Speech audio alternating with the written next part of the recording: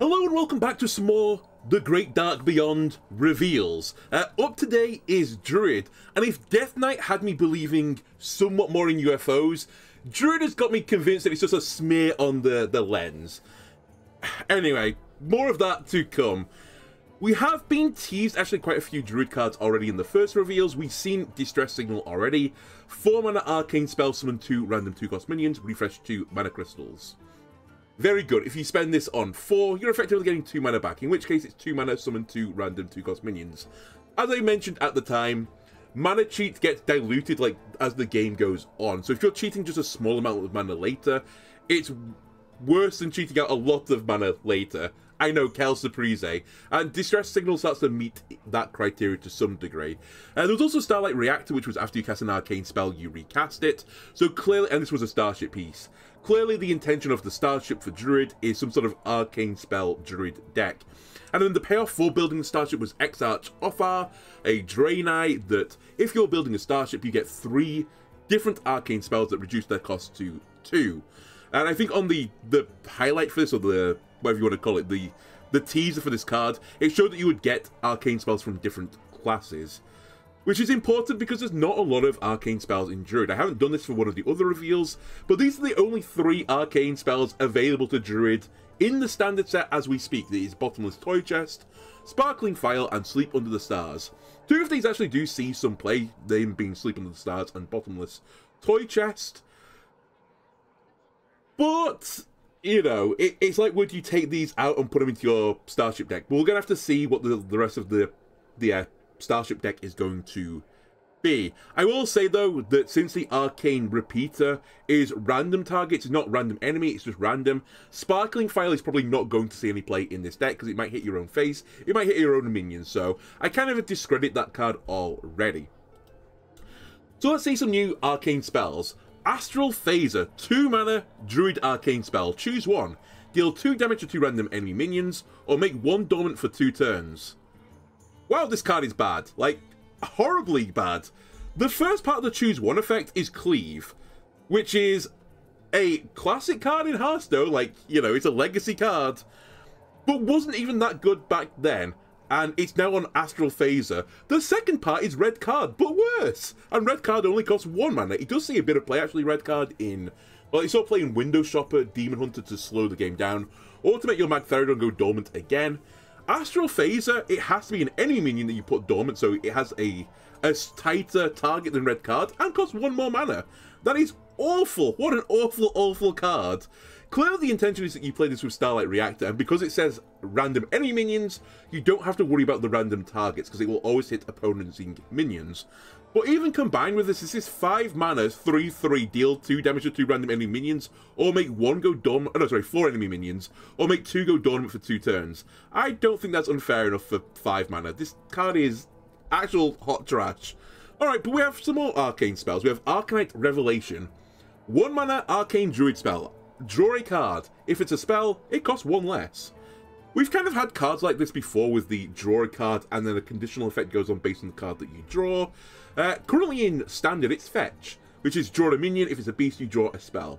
Fetch is seeing 0 play right now, in part because normally in your Hearthstone deck, you put both minions and spells.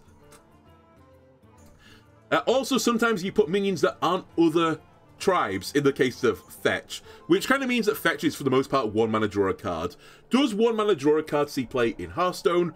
Not normally. There are some like really freak instances where it is good enough to put into the deck. It's normally when there is some sort of miracle deck out there, in which case thinning down your deck below 30 cards and 1 mana spells that maybe like have a effect secondary because you've cast the spell from another card is actually good enough to see some play. So maybe this is the case with Druid. Perhaps this card has got a secondary effect that is good enough because of the fact that casting spells in Druid is fine. Maybe it leads to some sort of miracle deck. So I actually think this card is not as bad as the other one, nor do I think it's as bad as Fetch. I will say though, since this is probably going to go into Starship deck, since the Starship deck is the Arcane Enabler, you're putting minions and spells in your deck, so there's a pretty good chance that you're not going to draw a spell with your Arcanite Revelation, in which case you paid 1 mana draw 1, which is not very good. If you play 1 mana draw a spell and it costs 1 less, that is fine, but it's not particularly exciting is what I'll say about this. With the Starlight Reactor, though, I guess this is where like you're really looking at playing it. 4 mana, 3/3, draw 2 cards. If either of them are spells, you get a 1 mana discount.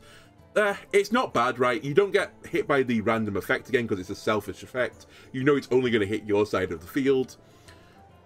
Fine, not inspiring, but it's certainly okay. Would 4 mana, 3/3, draw 2 cards see some play in Standard? Probably, with the mana discount. So, again though, it really does rely on you having the Starlight Reactor on the field.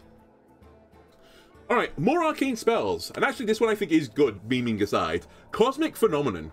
5 mana, Druid arcane spell. Summon 3/2/3 elementals with Taunt. If your board is full, give your minions +1/+1. Okay, this is actually a really powerful effect for 5. You're getting, at the very least, if you don't do any of the bells and whistles attached to it, you're getting 6/9 taunt stats on 5. It is spread wide, which means they're normally a bit easy to deal with some sort of cleaving type card or some sort of AoE damage. But it's not the end of the world. Just as, like, again, to peg this to another card, Reign of Toads did see a little bit of play. I can't remember when Reign of Toads actually came out, but back in the past.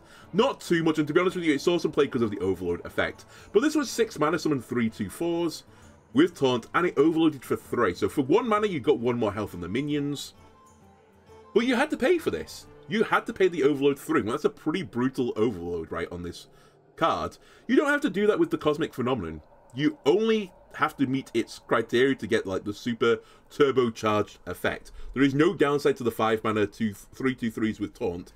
So I think this card is actually reasonably okay. Do I think that is actually unfair enough for Standard right now? No, I don't. But, you know, if you can hit the full effect, now you're talking. And is it hard to hit the full effect? Well, it's not if you play a Starlight Reactor on the board before it. If you can get Starlight Reactor up on the board, you play Cosmic Phenomenon, that fills your board, right? You will get the 6 minions from Cosmic Phenomenon, you'll have the 1 minion of the Starlight Reactor, and then suddenly you'll buff every minion on the board with +1/+1. In total, that gives you 22/28 of stats, with all but 4 of it having Taunt. That's a pretty spooky situation. That is getting into Drum Circle territories. It does require you to have 8 mana to do this, unless you can discount this by some other means. But actually, I think if this Arcane package is going to work, this is one of the key cards that will make it work. And to be completely honest with you, I'm actually not sold on the UFO package, as we will get to later.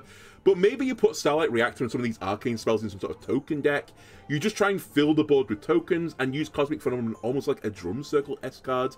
Maybe that's good enough? I'm not entirely certain. Also worth mentioning though, if you are going to try and build this Starship deck, there is a chance that one of your board slots is going to be taken up by the Starship. It does count as a minion slot, so you can only have 6 other minions on the board, which is actually good for Cosmic Phenomenon because it means you have less minions required on board before you can fill it to get the effect. Because if you can get this with the effect, it is actually really big tempo swing. Now, if you're going to try and do this with other means, you could use something like Bumbling Bellhop. I'm always going to try and sing the praise of this card until it finally sees some good play. This is a 5-cost spell, so it triggers the Bumbling Bellhop effect. Bumbling Bellhop hits 2 parts of the board, which makes it easier for you to fill the board. So maybe you run this in sort of a tokeny deck. Just also as a placeholder card, there are a few cards in Druid, especially, that have like tokeny synergies, like the Treant-like decks.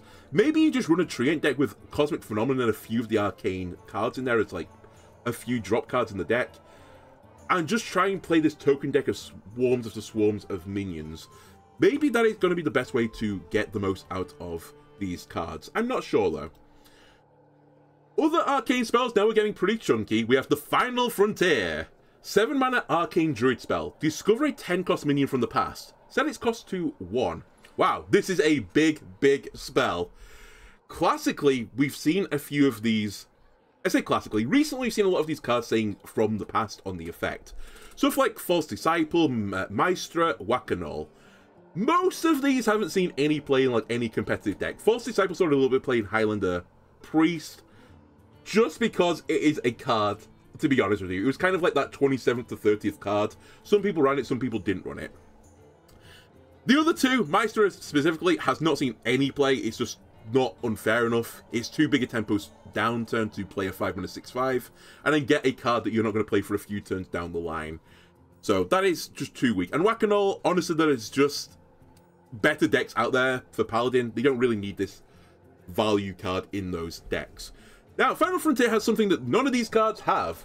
They cheat the minion that they generate, or they cheat the card that they generate. I guess to some degree Whack-A-Mole had that because it gives 1/1 on stats instead of giving a mana cheat. So it does cheat to some degree.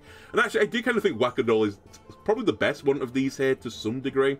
But Final Frontier, you're finding a 10-cost minion, and you're reducing its mana cost by 9. That's a pretty big deal. How big a deal? Well, if you go through 10 drops of the past, and I haven't done a slide of all the 10 drops from the past because there is a lot of them. There are a lot of good ones though, like seriously, seriously good ones. You could hit Kun, the Forgotten King, for example. Would you like to play 1 mana Kun that refreshes 10 of your mana crystals? Yes, you probably would do. That's a pretty good deal for you to cheat out a ton of value. Would you like a 1 mana Tarantus? Probably you would like a 1 mana Tarantus. That'd be a pretty good deal. Then remember you have the neutral cards. You could get Raidbox Elixir, which was one of like the classic cards from the, I think it was the past rotation, right, that had Raidbox Elixir in it. Very good card for like controlling the board, and potentially just being a big value beat stick to put down on the board. If you're getting really, really fruity, you could get Mecha'thun out and try and beat your opponent with Mecha'thun instead in standard. That's a 10 drop that you could probably find from the past.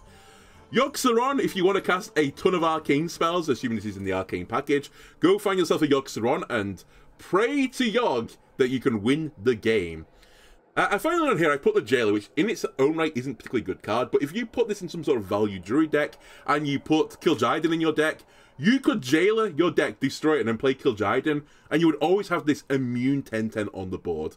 Do I think that's actually good value? No, I think for the most part you'll never grab the Jailer. Now, I will say there are a lot of these minions as well that are just stat lines. They don't really have good effects on them. But because you discover, I think generally speaking, you're guaranteed to get 1 good 10 drop. For the most part, you're going to get 1 good 10 drop. So I think this is actually a pretty big value card to put in your deck. The real problem for this card, though, is it's 7 mana do nothing. Can you play 7 mana do nothing in standard? It's going to be hard. I will say Druid is one of the decks that can probably do this because they have ways to mana cheat beyond 10 mana crystals, and also just cheat out, generally speaking, mana. If you get to 16 mana crystals with playing 2 New Heights, or even beyond that, then it is more tolerable to play a 7 mana spell that does nothing. And actually, you need 8 mana to complete the full combo of the card to play the 1 cost as well. It's more tolerable to do that in Druid than some of the other classes, so I actually can see this Final Frontier seeing some play. Having looked at the costs, that's right, the 10 pool past minions, I think it's actually pretty strong. There is also Mr. Vista out there. Maybe you put this in some sort of value Mr. Vista deck, and you try and cast one of these Final Frontiers while you do Mr. Vista, and you get another 10 drop from the past. It will be a random one, but, you know, value, value, value. Eventually you're going to break your opponent's back, right? Anyway. Now you might be asking, why have I not seen the other Starship piece yet? Well, I was leaving the worst till last. Shatari Cloakfield, 2 mana 1/3, elusive. Your first spell each turn costs 1 less. And it's a Starship piece. Oh boy, this card stinks. Horrible, horrible card. Like all the Starship pieces, this card is understated for the cost. Realistically, a 1/3 stat line in standard, you're probably looking at a 1-drop minion. So you're really looking for the effect to make up for the fact that you're paying 1 extra mana for this card. And simply speaking, that doesn't happen. We have seen cards like this, by the way, in the past of the first something you play each turn costs 1 less. These were on Pint-Sized Summoner, which was for a minion, and Game Master for a secret. I don't think either of these really saw any play whatsoever. I will say Game Master came out at the same time as Deck of Lunacy, which is why this card never saw any play, because it was a minion and not a spell in Mage. I think Pint-Sized, maybe some Zoo decks tried to run this, but I don't think it got too much traction at the very least. Either way, both of these cards have better stat lines than Shatari Cloakfield.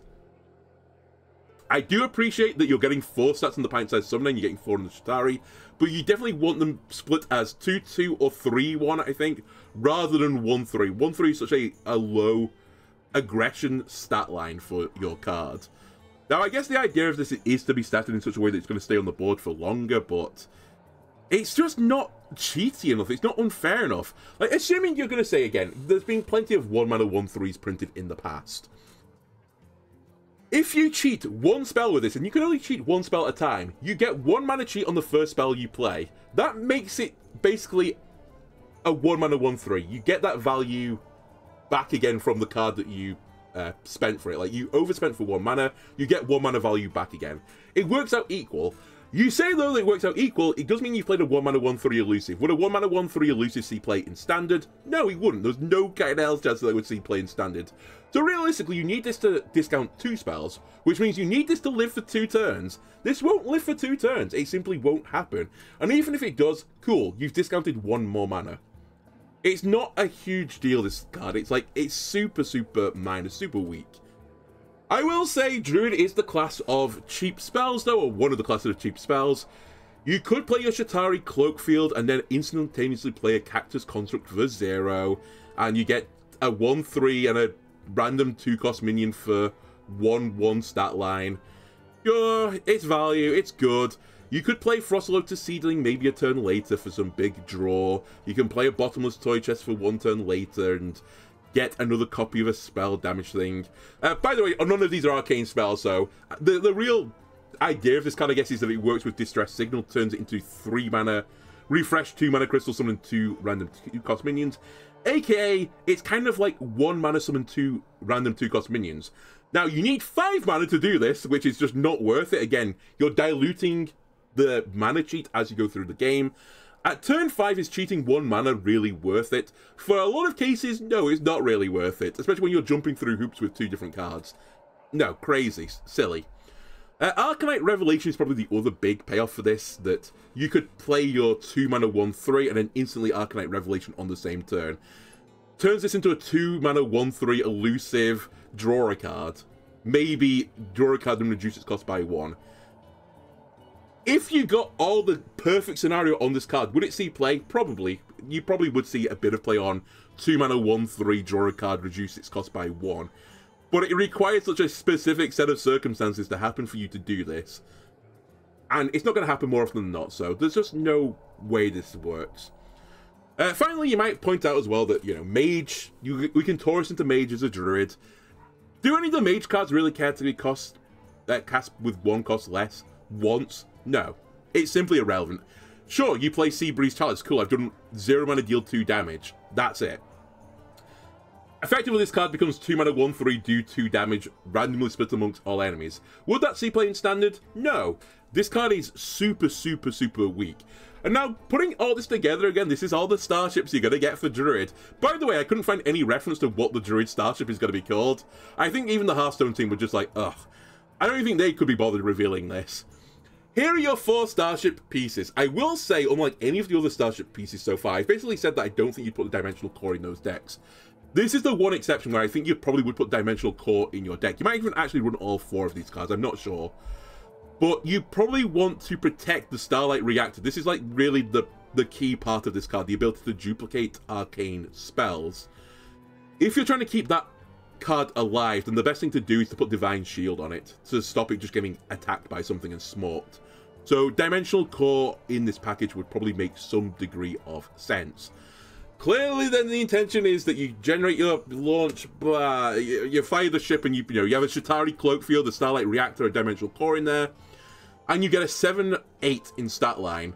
And then if you cast a spell, which by the way is discounted by 1 mana discount, it gets discounted by 1.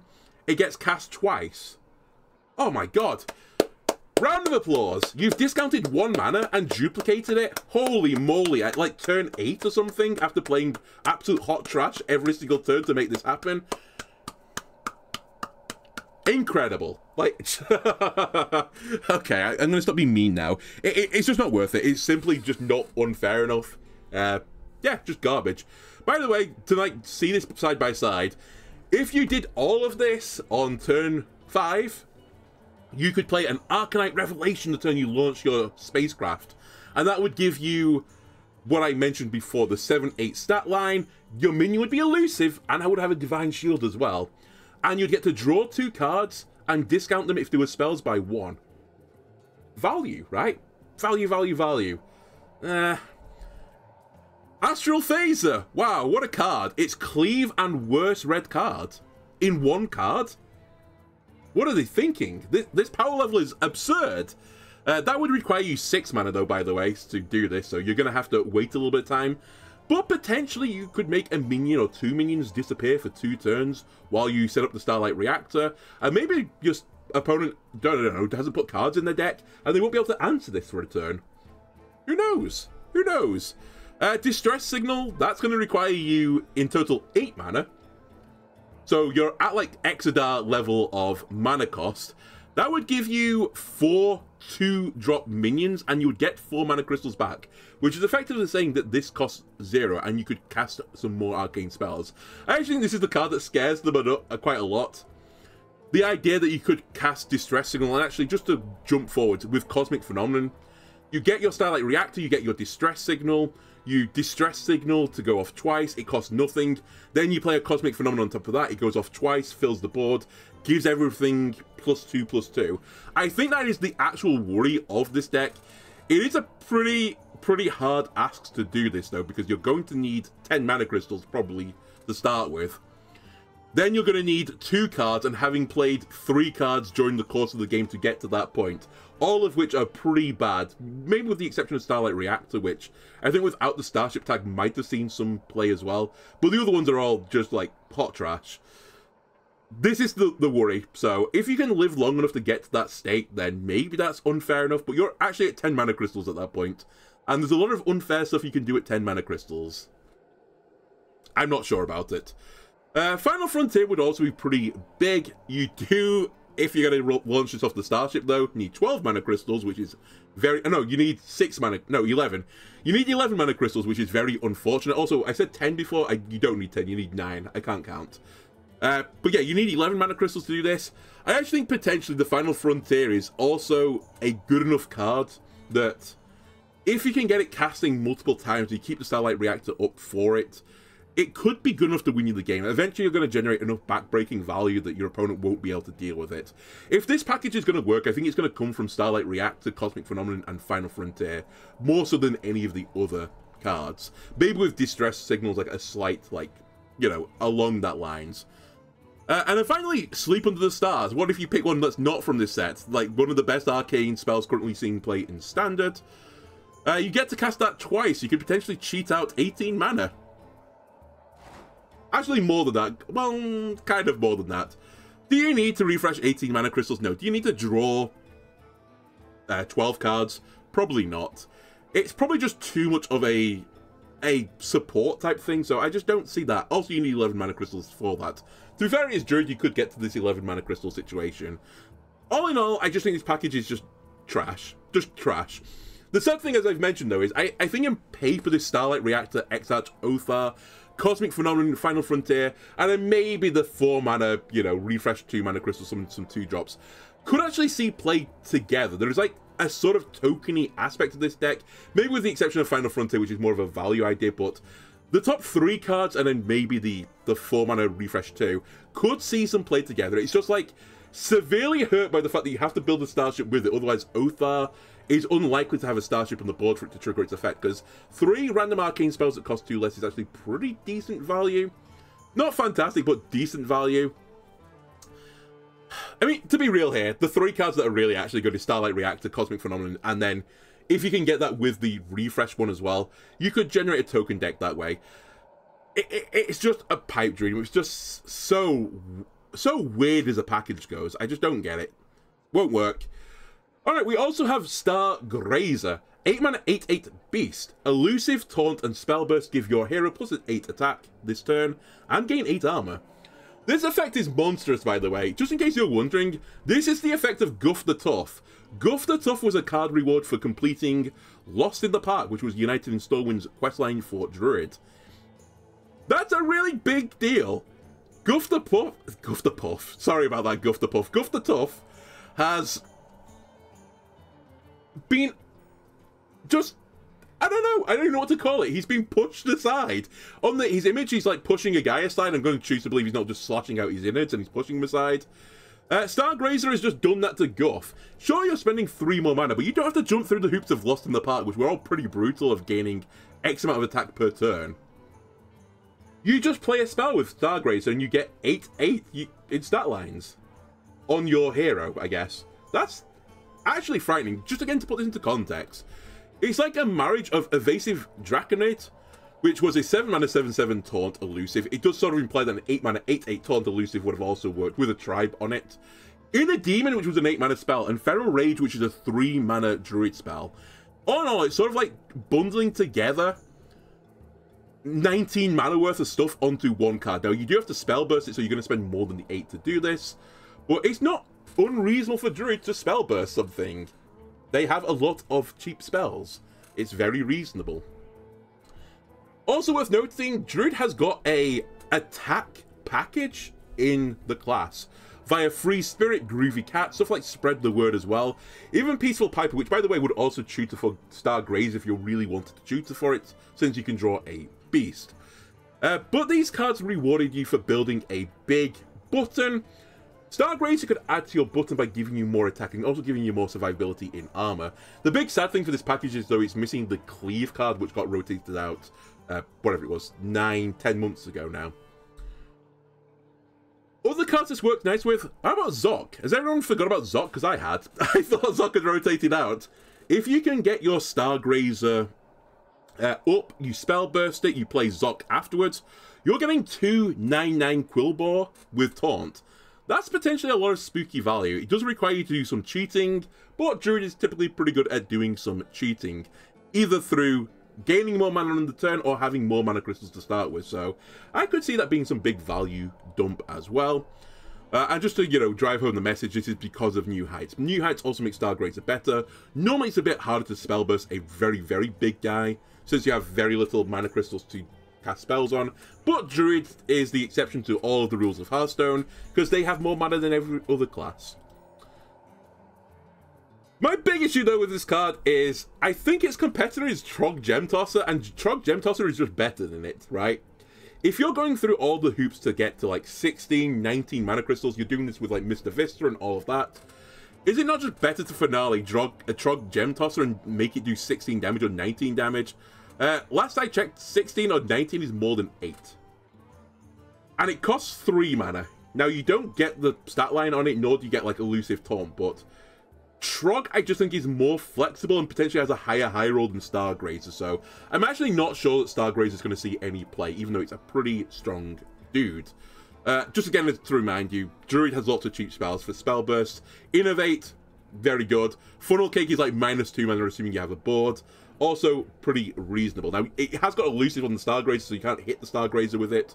But you can hit your opponent's board instead. That's always an option. Finally, we have the last legendary. Oh, and boy, is this a last. Ulu the Ever Drifter. 5 mana, 6/5 beast. Each turn, this is in your hand. Gain 2 random choose 1 choices. Wow, this card is awful. Like, just crazily awful. Unironically, I talked about, you know, Cleave earlier being from, like, the Legacy cards, the classic Hearthstone cards. I'm not convinced Ulu would see play in Classic. I think this card is too weak for Classic, let alone Standard in 2024. This card is horrible. The effect wouldn't see play on a common card. Why is this a legendary? Sure, it's fun, the idea of getting random choose 1 effects and, you know, build your own choose 1 meaning to some degree, but it's just so random. It just, By the way, I was actually asking about this, how this card works with cards where the choose 1 effects don't make sense. And by this I mean, choose 1, deal 2 damage to 2 random enemy minions. That makes sense. But then the other part of the effect just says make 1 dormant for 2 turns. What if Ulu hits that side of the effect? Does it just say make 1 dormant for 2 turns? I actually asked about this and didn't really get an answer, but I've come to the conclusion that the card text in the game for choose 1 cards must have an expanded text box hidden behind the actual main text box that you see on the cards, since Jerry Ray Carpenter can split choose 1 cards into effects that make sense. So I'm pretty certain you can just hit any choose 1 cards. Now, I will say, when I say you can hit any, Minty confirmed that you can't hit transform cards because of some, like, quirky interaction, so I'm pretty certain Ulu cannot hit Druid of the Claw, which is in Standard right now. Oh, and by the way, this card respects Standard and Wild, so you'll only get random choose 1 choices from Standard. You will not get them from Wild unless you're playing Wild, in which case you'll get the option of all the Wild cards as well. Okay, let's have a look at some choose 1 choices. Freya would be pretty good, right? That's a pretty good choose 1 card if you hit one of the duplicate your hand or summon copies of all other friendly minions. Maybe not the second one, you're more likely to hit the first one. Duplicate your hand is at least some sort of value. Drum Circle, you might get summon 5 Treants on top of your Ulu. That turns this into 5 mana, more than 6/5. It turns it into 16-15 of stats. That's a pretty good high roll, no? I agree with that. You can hit Scenarios, get +2 plus a 2/2/2 Treants with Taunt, in which case you're getting 10-9 with some Taunt on there of stats. Equally, you could hit Ancient of Growth, where you don't super care about the effect too much, like the transform the Treants into 5/5 Ancients effect. That's probably not going to matter most of the time. You might get Gloomstone Guardian as well, where it has Discard 2 as the choose effect. And actually, I haven't even put it on here. I've been honestly very, very generous to Ulu. The vast majority of choose 1 effects in Druid, in Standard, are effects that are about 1, 2, or 3 mana cost. Why would you spend 5 mana on those choose 1 effects? You're overspending for a bad effect on a minion that isn't particularly overstatted. In fact, it isn't. It's, if anything, slightly understatted, because a 5 mana 6/5 wouldn't see play in Standard, so... This card is just simply too random. It's kind of like... God, what's she called now? The other legendary that came out in Pip that just gives you 2 random locations. It's value, sure, it's value, but it's just so random. The high rolls are like so high potential, but the low rolls are equally so low. And you're probably more likely to hit the low rolls than the high rolls, right? I just don't see this card seeing any play. I will say it also works with Disciple of Eonar and Embrace of Nature if you're a psychopath and actually want to put this into your deck. Then you would get the 2 random choose 1 choices. But honestly, this might be a downside more than an upside, because there's a pretty good chance one of your choose 1 options is going to be hot trash, and you probably don't want to cast that. So yeah, I don't think you'll ever set this combo up. Anyway, that is Druid. I think for the most part, Druid has pretty poor cards, especially considering where Druid is right now. I will say though, Druid has been pretty heavily nerfed by the recent patches, so maybe there is a space open for a Druid deck to fill that niche, so to speak, but I'm not sure. Anyway, if you've enjoyed this reveal, why don't leave a like and subscribe. Tomorrow I think is Demon Hunter, so I look forward to seeing what big demons we're going to get in that package. Anyway, I'll see you again then. Bye.